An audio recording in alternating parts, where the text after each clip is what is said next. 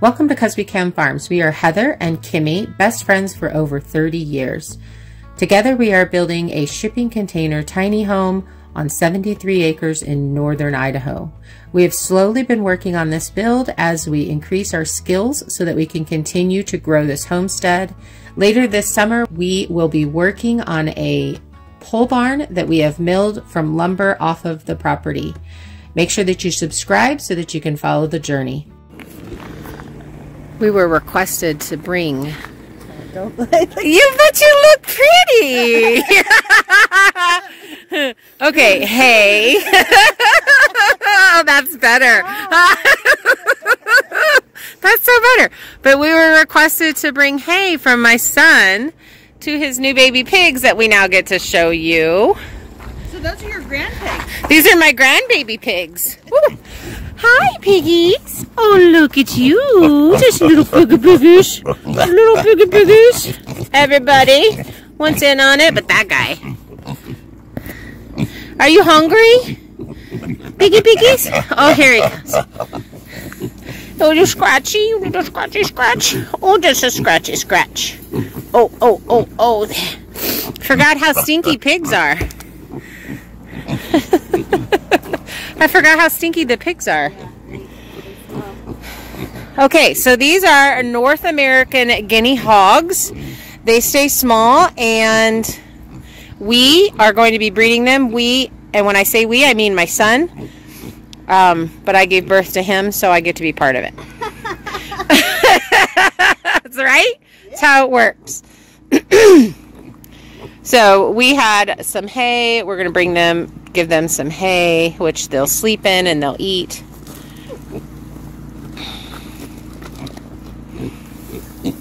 Oh no, you got one! Nobody there. So what happens when you start running, you guys?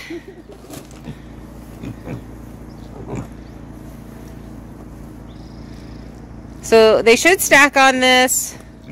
But we know that Darla and Rady have some extra grain from when we raised those pigs last summer. And we're going to see about picking some of that up and giving them that.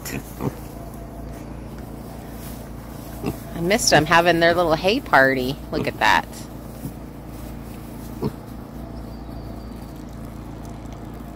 Put that one below your feet. You can. Oh, man. You're a girl.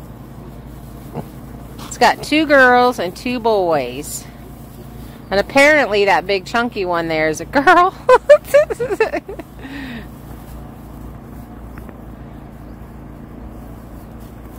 She's Big Bertha. She is a big girl.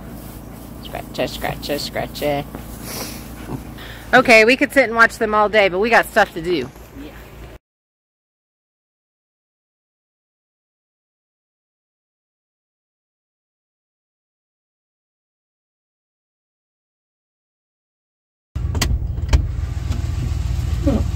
Find a man that looks at me like that guy looked at his buckets. You know, that would be... I guess it just depends on how he was looking at his buckets. I didn't get to see that. How was he looking at it? Demonstrate. Okay. Oh. Like they were the light of his life. Look, I get it. We need buckets too.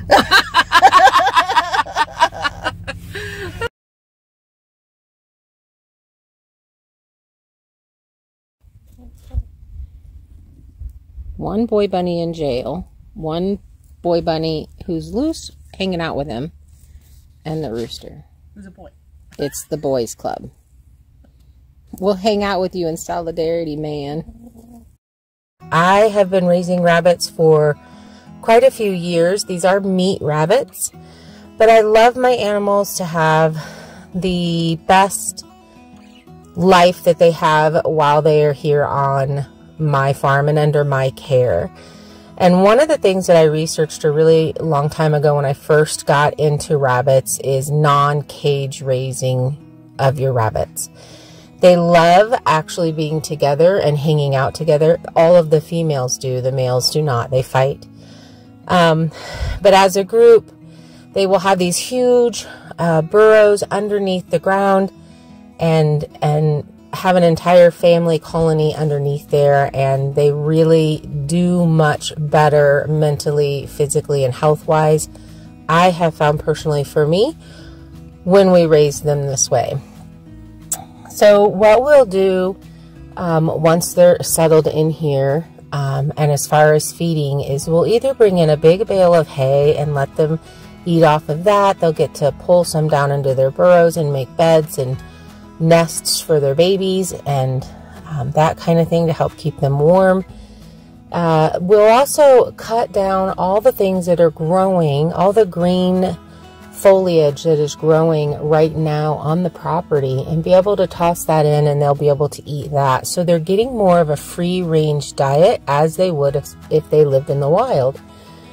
We've had a few rabbits that have gotten loose that we've continued to just feed, so they've stuck around. And we found that those bunnies do really, really well free ranging and feeding themselves. We do put a little bit of grain out for them, and so that they stick around and they come back and they're not afraid of us, so that we can eventually catch them and put them back in the pen. I will be doing a series of rabbit colony raising videos over on 'Cause We Can Farm to Table. There's a link in the description.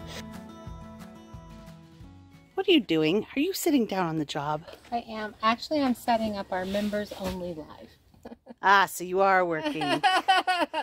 And answering comments on today's video, today's video, which would have been yesterday's video for these guys. So now you guys get to see what we do when we're actually sitting down.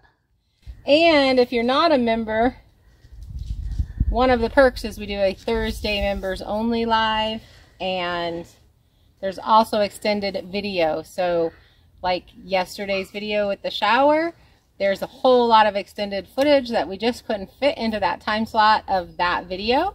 So I finished editing them and we post them for the members only to see. So if you think that's something that you might enjoy watching, make sure you join the channel members group. We'd appreciate it, and it really does help us out. One of the things that I did in my other colony was I actually had a grow out pen and a breeding pen, and I had put wire down on the ground and then brought in dirt.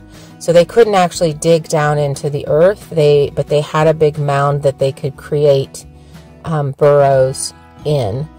I'm not going to do that here unless it becomes a problem. If it becomes a problem, then we will pull this fence up on one side, scrape all of this clear, put down some rolled fencing, and then bring back in the dirt so that they can create their burrows inside a mound.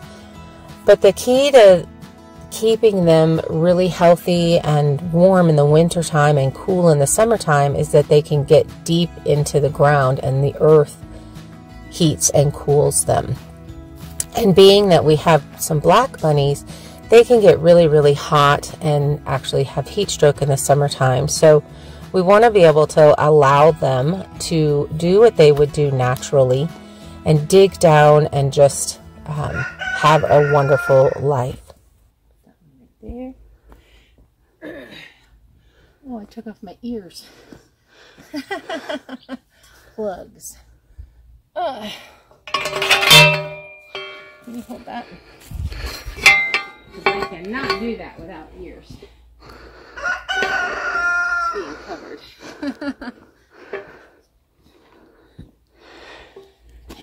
Hold on for 1 sec while your cameraman puts hers on. And then you got to pull this away for me. Yeah.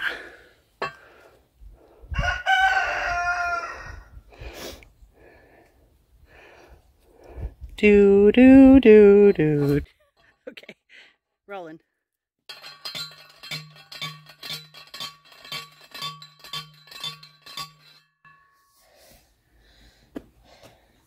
I'm going to feel that in the morning. Dang, that sucker went in nice and straight.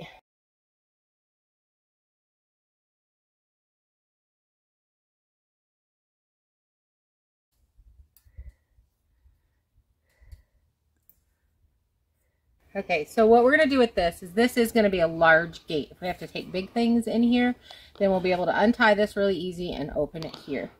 But we're going to put a smaller gate here for us to just walk through, because The rabbits actually run at you because you come in with food. So we need to make sure that they can't get out. And I'm kind of thinking even putting a short one here that we could step over, and something up here that we can open, and just have two so that there's a step over situation. The only thing that we're really going to be carrying in here would be feed. If it's a bale of hay, we'll throw it over. If it's grain, we'll set up something and pour the grain in. We'll be carrying a 5-gallon bucket of grain. So this is going to be our new rabbit enclosure, and I'm so excited for them. It's 16 feet by 36 feet. A little bit wider on this end to get around this big hill. And that way they can dig their burrows, and they can, you know, when they dig their burrows in the summertime, they stay really cool so they don't get overheated. And in the wintertime, it actually keeps them very warm so that they don't freeze, and they can continue to breed all year round. So I love colony raising. It's been a little stressful having them in that smaller pen, but to me, it's still better than cages. And this is what we're doing next. As you can see on the bottom of these, there's extra wire that's attached so that the smaller bunnies can't get through, and keeps the bunnies inside. We will be doing that on the rest of this fence here that you see that there's not any on there. And then we'll make sure that we cover it around the edges so that the bunnies can't dig underneath. They have plenty of area to dig in here, so we're going to do as best we can to deter them from wanting to do that. And we have a really cool project coming up in the near future that we can't wait to show you guys, but we'll keep that on the down low until it actually happens, and you'll be able to see what we're talking about.